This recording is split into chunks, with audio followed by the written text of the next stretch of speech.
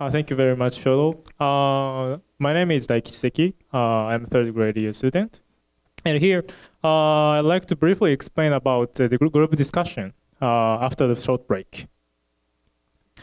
First, this is the figure from the recent Shin-san's great work, Shin et al. 2018.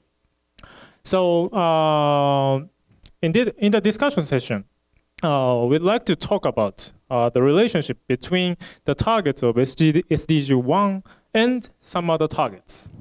And actually, the actual procedure of the discussion proposed by Shin et al. 2018 is composed of three steps, three-step discussion process.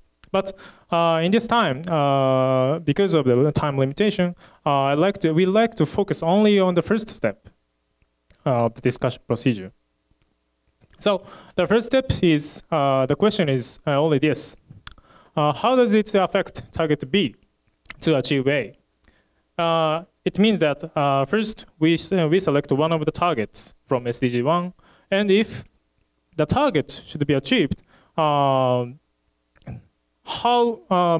much does it affect to probability of achieving a target B? The co-benefit means if the achieving a target A will raise the probability of achieving a target B, it's co-benefit. The relationship is co-benefit. If achieving a target A will reduce the probability of the other target, it is trade-off. If none of them, the relationship is neutral. And in discussion section, we have three tables, and each table has a different discussion topic of SDGs.